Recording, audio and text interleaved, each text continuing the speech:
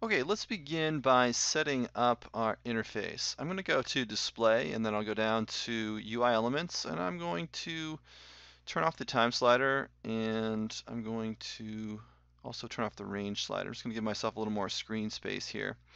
Up here at the top, I want to make sure that I have polygons selected on this module, and then I'm going to make sure that I have my shelf tabs turned on in case you need to switch. Now, if you're already on the Polygons tab, you can save a little bit of space by turning off your shelf tabs.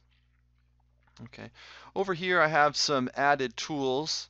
For example, the Edge Loop tool right here. So if you need to add tools to your shelf, you can go up to Mesh Tools, and then hold down Control and Shift, and then go down to the tool that you want to add, and then you let go on the mouse, and then you let go of Control and Shift, and it pops up over here. All right, so I'm going to take this tool and I'm going to use the middle mouse button and drag it, and let's see, I want to put that in the garbage. So let me bring my shelf tabs back up. Middle mouse click, drag it onto that garbage can right there. All right, so now let's start by creating our project folder. I'm going to go to File and then Project Window, and right here I'm going to click on New. And I'm going to make sure over here that I'm in my Documents folder and then Maya Projects. So I'll select that. And then right here, I'm going to call this Mr. Mustache. That's the name of the character. I'll leave all my defaults, all these folders, just as they are. And then I'll hit Accept. All right, now I'm going to minimize Maya for a moment, and I'm going to go to my file browser. And I'm going to go to my Downloads folder. There are two files that you're going to need to use for reference images. So I'm going to select these two files, and I'm going to right-click, go to Copy, and then I'll go to my Documents folder, My Projects, Mr. Mustache, and then I'll go to Source Images. And then I'll paste these files right here. Okay, I'll close this, and we'll go back to Maya. And let's begin by setting up those reference images. I'm going to go to View, Image Plane, and go to Import Image. So right here, we're going to choose the front view. I'll hit Open. Do the same thing over here in the side panel. I'll go to View, Image Plane, and then I'll go to Import Image. Take the side view here. All right, now I'm going to select both of these image planes, hit W for my Move tool. I'm going to move this up, tap the space bar, and I want to just place the feet right on the grid right here. So the feet are touching this dark black line right here. Now I'm going to go to my perspective panel, and I'm going to take one of these and move it over. I'll take the other one and move it back. I just want to get them, they don't have to be exact, but you just want to get them out of the way because we're going to be modeling the character right here. All right, these image planes are a little small, so I'm going to select everything here, hit Command G or Control G on a PC, and then I'll hit R for my scale tool, and I can scale this up as desired. Okay. I'm going to rename this group to Ref Group. Okay. Over here in the layer editor, I'm going to take that group. It's selected right now. I'm going to click on this button. It's going to take the objects and place them on a new layer. So I'll double click here and we'll call this Ref Layer. I'll click on this empty box until the letter R shows up, and that means it's now on a reference and I can no longer select it. I can turn the visibility on and off right here. Okay. All right, let's jump in and start the modeling process. I'm going to go to the polygon sphere right here, click on that once, and it says drag on the grid. Now I want to just change my preferences real quick. I'm going to go to polygon primitives and then turn off my interactive creation. And then I'll just click on this again, and now it just drops it on the grid. So I'll hit W, move this up. And over here in the inputs, I'm going to change the subdivision axis is going to be 12, and the subdivision height is going to be 8. Press return here. And I'm going to go to the front panel now, press R for my scale tool. I'll scale up. Okay.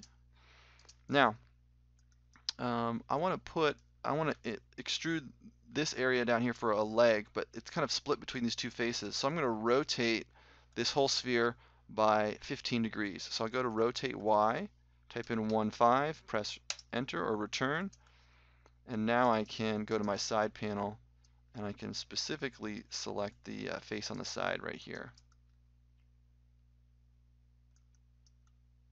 Okay, so I'm going to hit the extrude button on the shelf.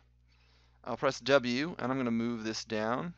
Press R and I'm going to scale this so that the face is flat right here. Alright, I'm going to press W, move this up a little bit, and I'll press F to frame it. I'm going to right click, go to edge, select this edge, press R, and I'm going to scale this edge so that it's a little bit shorter. Now I'm going to right click, go to face, and I'm going to select this face and scale it in. I want basically a square on this right here. Alright. Let me go to my front panel here, hit W and just move this over a tiny bit. Go to my side panel, check and make sure that it's lined up. It is. So with that face selected, I'll hit the extrude tool and I'll move this down to the grid line. Okay, so I've extruded that down. And the next thing I'll do is insert an edge loop. So I'll take my edge loop tool, insert an edge loop right here. And let's see, I'll insert an edge loop here. And then we'll do 2 on either side of that center edge loop. Do an edge loop right up here. Okay. I'm going to hit Q to switch to my selection tool. I'm going to switch over to my perspective panel, select this face right here, and I'm going to extrude that face out. Okay. And I'm just going to go out to the edge of the foot right here. I'm going to go up to shading and then go down to X-ray. And now I'm going to add in an edge loop going very close to the bottom of the foot. I want the bottom of the foot to have a kind of a hard edge to it. And then I'm going to add in a couple of edge loops following these lines here. And then maybe one extra here and one here.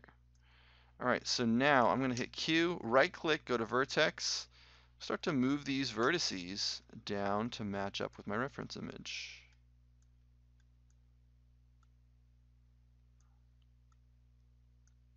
Push this down, push this down. Okay. Alright, so let's take these faces here. I'm going to select one face, hold down Shift, double click on the face next to it. I'll do the same thing here.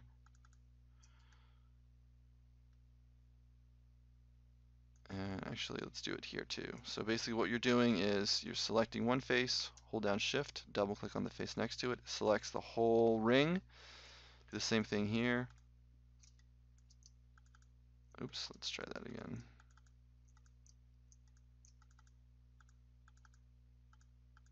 Okay. So I'm going to press R and we'll scale all this stuff out. Okay. Now let's just do this ring of faces in the middle here. So I'll select one, hold down Shift, double click on the face next to it, press R, and we'll scale out some more here.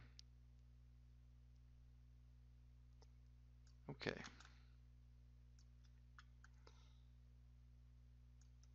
Let's take this face here and the faces, these short faces around here, and let's scale it out a little bit. Just to widen that a little tiny bit. Take these two faces here, and I'm going to extrude them out. And I'll take this edge up here and move down.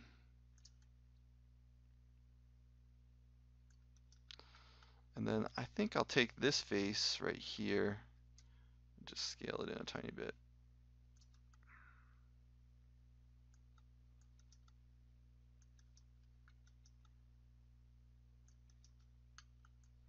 I'm going to add in one more edge loop right here. So the idea is to have more edge loops where you're going to have joints in the character, so that when it bends the knee or the ankle or the foot, it bends well. So I'm going to add in 2 more edge loops here. Okay, that looks pretty good. So I'm going to hit Q, right click, go to object mode, and I'm just going to hit 3 on the keyboard to kind of take a look at what this is going to look like smoothed. And I'm pretty satisfied. Alright, so I'll hit 1. And let's see, I want to actually put a little bend in the knee here. So let me push this stuff forward.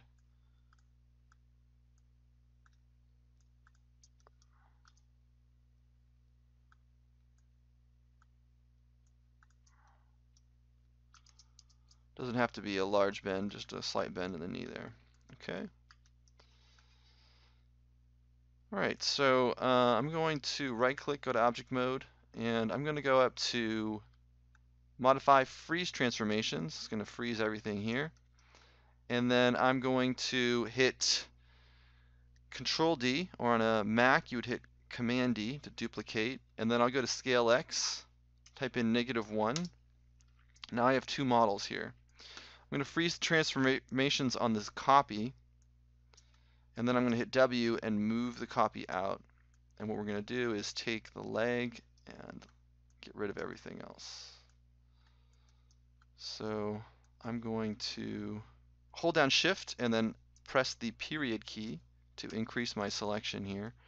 I want to go to just before it reaches the sphere. And then I'm going to go to Edit, Invert Selection. I'll press Delete to delete it. Now I just have the piece that I want. Before I do anything, I'm going to delete the face on this side. Okay, so that's this face right here. I'll right click, go to object mode. Take this. Now, all I have to do to put this back in position is change my translate Z back to 0. Okay, and let's zoom in here. And we just need to append these 2 objects. So I'm going to select the first object, hold down Shift, select the second object, and I'm going to click on this button right here to combine the 2 objects. Now I'm going to take my append tool, and if you don't have this on your shelf, it's going to be under Mesh Tools, Append to Polygon Tool. I'm going to take my append tool and I'm going to connect the 2 objects. Now I've finished my append. I'm going to press G, and I'll do this again. Just going around and appending all the way across here. Just press G after you're finished, and you can do another append. Okay. So it's looking pretty good. I'll hit 3 on the keyboard to see what this looks like in shaded mode. Actually, let me hit 1 and go to object mode here, and then press 3. There we go. So there we have our basic character. And then I just want to add a little bit of flair. And we've already titled this character Mr. Mustache, so we're going to have to give him a pretty awesome mustache right here on the front. So I'm going to press 1. Take this model right here. We'll call him Mr. Mustache. And then I'm going to put him on a new layer. I'll double click here on layer 1, and we're going to call this Geo for geometry, Geo layer. And then I'll turn off the visibility. And let's start working on our mustache. Okay, so I'm going to create a cube right here, and I'm going to go to Polycube 1 and change the subdivision's width to 2. Take this, move it up, and I want to place it right here, kind of on the lower side, lower half of the sphere. And I'm going to start to scale this in. And I'm going to scale it in this way. The beginnings of the mustache. I'm going to move it out a little bit. Turn the geometry layer back on. Yeah, I want to be able to see this. Okay, so now I'm going to go to, let me turn off my grid here. I'll take this, move it over, and then I'm going to rotate it. So hit E for your rotate tool. I want to just kind of match up with the geometry here because we're going to push it in against that. All right, so I'll just back it off a little bit here because we're not done creating this mustache. So now I'm going to turn off the visibility on the geo layer, and let's create a curve to help us model this mustache. So I'm going to go up to Create CV Curve Tool, and then I'm going to go to the Options. And you want to make sure it's set to 3 cubic. Sometimes it's set to 1 linear. Make sure it's set to 3 cubic. Then you can close this tool. And then I'm going to, you can see your cursor has changed. I'm just going to click here. Let's see, I'm going to click right on the grid. So I'm going to hold down the X key to snap to the grid here. Let me just go up here and start like this. Okay, so I'll press return to finish the CV curve, and then I'll just move it down. And I can't see my transform, but what it is it's down here at the origin of the scene. So I'll go to let's actually just hit hold down the D key, D as in dog, and the X key, and I'll snap it up to here. So now I can let go of the D key and the X key. I'll move this down. All right, so I'm going to move this so that it's now positioned. Let me turn off my reference layer for a moment. And it's hard to see this stuff, but I'll just rotate this. I want it to line up with the mustache. Okay. All right, so let me turn my reference layer back on. I want to make sure I have the right size here. And I think what I need to do is scale this out a little bit. And now I'm going to select this, go to Control Vertex, and I'm going to kind of move these vertices and kind of adjust my mustache. Okay, so now I'm going to turn my geometry layer back on, and I want to take the 2 outer control vertices here, and I want to push them back to give it the mustache a curve.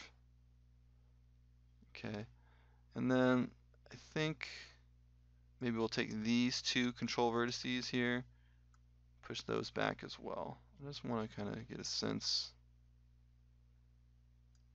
Okay, so maybe take, you just don't want it to be too straight and flat. So we want to make sure that there's some dynamic curves going on here. Let me take this vertex, push that back a little bit. Doesn't have to be perfect. You don't have to get the exact same curve that I have here. That's probably pretty good. So I'll right click, go to object mode. Okay. And now comes the fun part. We're going to take the face here, hit Q, hold down shift, click right on the curve, and then I'll hit the extrude button. Now it's going to extrude right to the end of that curve, and now we have to make some adjustments over here in the channel box. So I'm going to change my divisions to 12, and then I'll change my taper to 0.2. And let's see, might take my divisions down a little bit. I might have too many here. Let me see, take it down to 10. Yeah, I'm going to use 10 instead of 12. This is kind of getting bunched up over here. I might even try 8. Yeah, I think I'm going to stick with 8. And then your taper here, you can actually take this to 0.1 if you want to have like a more point on the mustache. It's kind of up to you how you want to shape that object. Okay, so I'm going to right click and go to object mode. And now this extrusion is connected to that curve, so I'm done with the curve. I think if I were to move this mustache close to the body here, it's pretty much matching up with the geometry the way I want it to. So then what I'll do is to separate it from this curve right here, I'm going to go to select the object, and I'll go up to Edit, Delete by Type, and then go to History. Now it's separate from the curve, and I'll hit Delete on the curve, and then I'm going to go to Face Mode. I'm going to delete faces on one side here. Okay, so I have an open area on the mustache right here. I'm going to right click, go to Object Mode. Okay, so now my pivot point is right on the edge here. So you can see it's right at the edge of the mustache. And this means I can mirror it, okay? So I'm going to go to Mesh, Mirror Geometry, and then I'll go to the options right here. And right now, mirror direction is positive X. And what we want to do is, I can see the direction right here. X is going this way across the screen. So we're going to switch it to negative X. We'll merge with the original, and we're going to merge the vertices. So I'll hit Apply. And there we have the mustache on the other side. Okay. So now this is all one object. Okay. So I can press 3 to see what it looks like smoothed out. Okay. All right, I'll press 1. And this is looking pretty good. So I'm going to now move this away from the character here. And I'm going to try and connect these two objects now. So I'll right click, go to Edge. I'll double click on this edge right here, and I'm going to go to Edit Mesh, Delete Edge / Vertex. Okay, it's going to delete the edge and the vertices that are left behind. All right, so now I'll go to Object Mode. I'm going to select both of these objects, and I'm going to combine them. All right, now I'll select this face. Actually, let's see, I need to go back to my channel box here. I'll select this face, I'll hit extrude, and I'm just going to extrude this face in a little bit. And now I will delete the interface, and I'll delete the face here. And I'll use my append tool to connect the two objects here. Press G to finish the append. So I know this looks a little bit ridiculous, but it's much easier to append when these objects are far away from each other. We can then push it back in after it's been appended. Okay. All right, so I'll hit Q. I go to face mode. I'll select the whole mustache, and then I'll hold down Control and unselect this section right here. And now what I can do is I hit W, and I can push this in and try and line it up here. Okay, so I'm going to push this in as much as possible.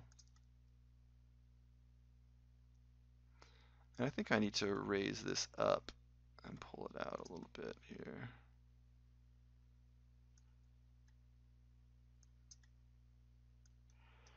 Okay, so I'm going to take this opportunity right now to add a new shader onto this selection. Okay, so I need to go to my shelf tabs here and go to rendering. I'll add a new Lambert right here. And over here, I just need to scroll all the way over.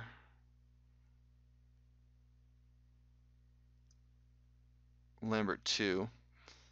And I'll choose my color. It's going to be a dark gray on the mustache here. Okay. All right, so now I'm going to go to Edit, Invert Selection, and then I'll add another Lambert.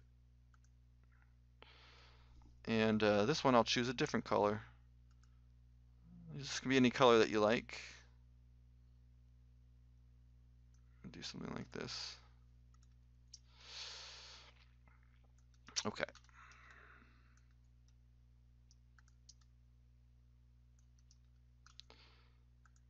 So I can get rid of my shelf tabs now.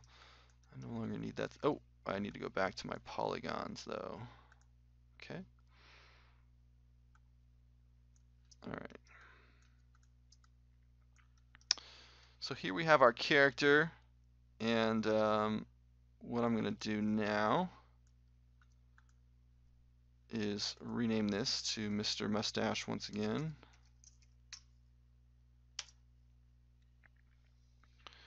Let's go into our outliner here. So let's select the object here, and I'm going to go to Edit, Delete by Type, and then go to History. It's going to get rid of all those extra group nodes that we do not need anymore. And we're ready to go, I think. So I'll take this, and let's smooth it out. Actually, what you want to do probably, in case you want to make edits to this, is you want to save one version unsmoothed, and then we'll save a smooth version. Okay. So let's see. I'll go to File, Save Scene As, and we'll call this Mr. Mustache Unsmoothed. We'll save it. And then I'm going to smooth the character here. And then we'll save this one. File, Save Scene As. And we'll call this Mr. Mustache Smoothed.